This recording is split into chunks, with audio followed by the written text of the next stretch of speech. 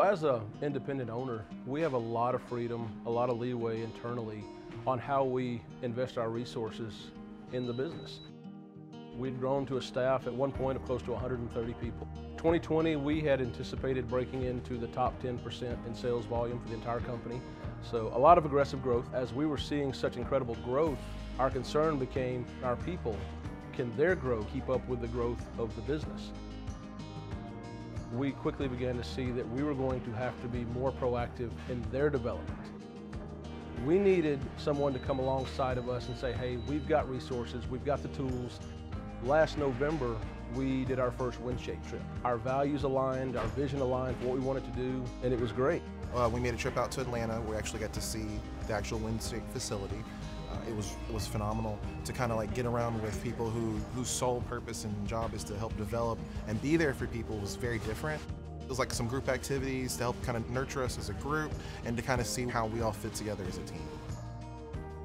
It was just a great experience. On the way back, just a lot of conversation about how they thought they had benefited. And we knew real quick that this was going to become something we wanted to invest more in. And so we actually started the coaching sessions at the first of the year.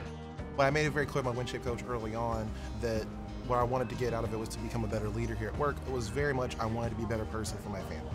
What he had done was to not only provide that to me, but to actually make a tie-in where it wasn't just about family, but about work, because they're both relationships that both need nurturing. It's made such an impact that they crave that interaction. It's an incredible influence on my staff. To have someone like David who is constantly investing in his people, it changes the dynamic of what we do day in and day out. The one thing that is true is we are constantly investing in people's personal goals as well as their business goals.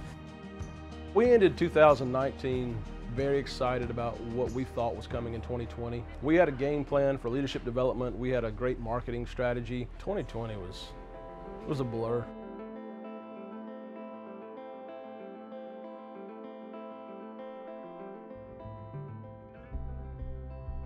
It literally went from COVID to Laura to Delta, and it's just like one thing after another. You start asking, where do I make cuts? And we never like to cut hours. We don't like to cut anything. I mean, we're built to grow. But when you lose 60 to 80% of your sales, you have to make changes quick. When it becomes a strategic bet, it's easy to say, hey, I need to start cutting spending. I need to cut labor, I need to cut hours, or I need to cut somewhere. I think a lot of people are tempted to say, hey, the touchy-feely stuff, the leadership development stuff, that can go. I mean, I went back and forth on it. If our people are our competitive advantage, is that what you let go of? We didn't think that was the right decision. And it's not just the message of you're worth $1, it's the message of you have value to my organization. I don't think you can put a dollar mark on that. We were dealing with a staff that was like around the hundreds, and we kind of dropped down to 20 after the hurricane. I didn't have doubts as far as what was going to happen with the restaurant. It's one of those things where I know that we're going to do everything that we can for the team members, for the staff, and for the guests that we serve. We're always asking what's next. And we knew for us what's next is we have to get our people back to stable work. I was driving back and forth every day, getting supplies, getting whatever I could, trying to find team members, trying to make sure they're okay. I know originally I was worried, like, do I have to go back to work now? Do I have to jump back into this? Do I have to, like, try to make money, try to make ends meet? Thankfully, Chick-fil-A didn't allow me to have to do that. I was actually able to spend time with my family. To say that the store, the company, and Mr. David hasn't done more for me than my own family is the biggest understatement.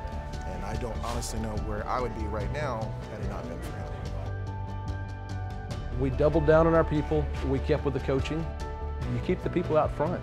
Taking care of your people takes care of your business. And I think that will be the difference maker for us. I enjoy developing people. I enjoy seeing them become successful.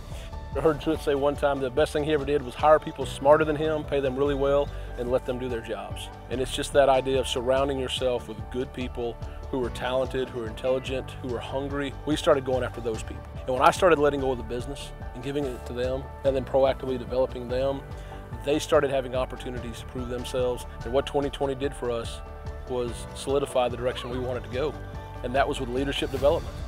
We're not here to hoard talent, we're here to launch leaders. And part of our legacy becomes, who are the people that leave our organization and what do they contribute to society? The best way for me to utilize my resources when it comes to my people is developing them for their long-term success.